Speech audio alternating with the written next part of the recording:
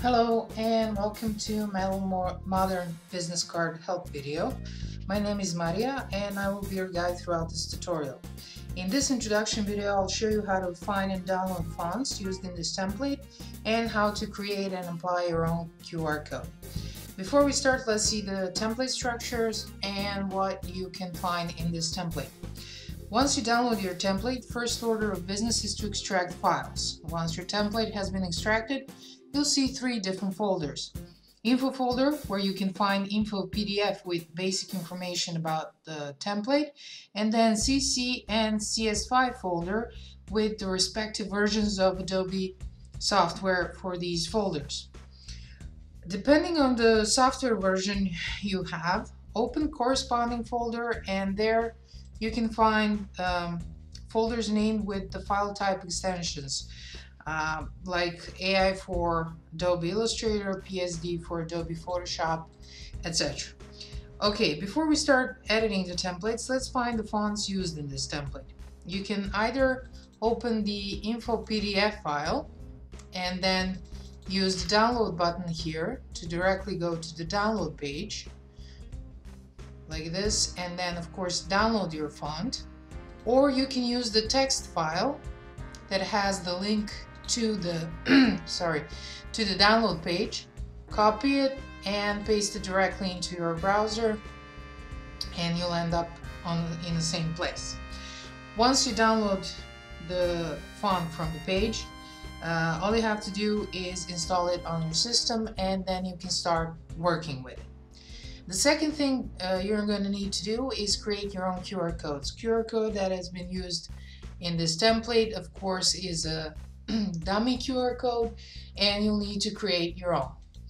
For that purpose, I'm using the online barcode generator, and you can use this website. You can use the multitude of sites you can find. Just type in QR code generator in your Google search, and you'll find a lot of them. The basic principle is the same.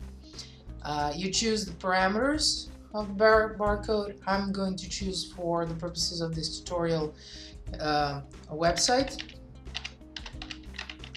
You enter those parameters, and then we go to create. Once the barcode has been created, I'm going to download the vector version of it. And once that's been done, I'm going to open that vector version in Adobe Illustrator and edit it. I'm going to leave it as it is. Now, the first thing I'm going to do is just select everything, then select the artboard tool, and here in presets I'm going to fit the selected art. The second thing, go to ungroup.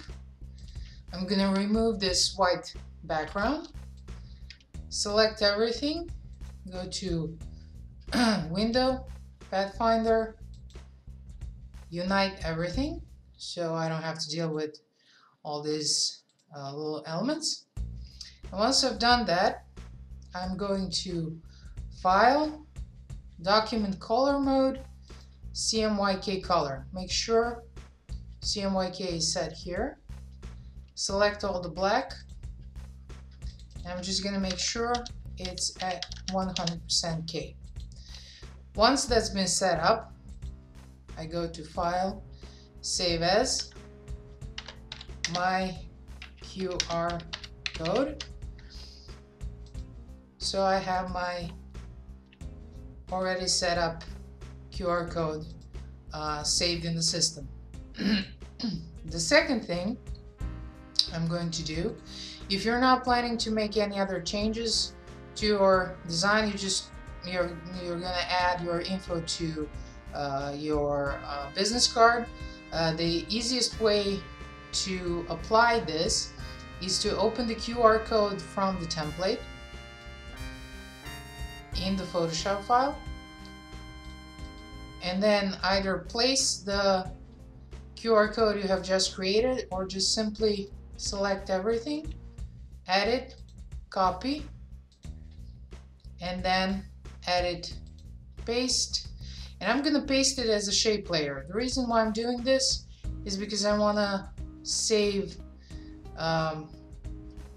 this version as a vector, so I can scale it up and down without losing the quality. Now the only thing I have left to do is change the color, so I'm going to change it at 100% and save it. And once it's been saved, I can start editing the template. Now, this way I can use the vector version in my Illustrator file if I need to, or I can just use the version from this updated QR code in a template. Okay, now that we have the fonts installed and we have QR codes set up, let's start with the editing. In the next video, we'll edit the template in Adobe Illustrator. See you.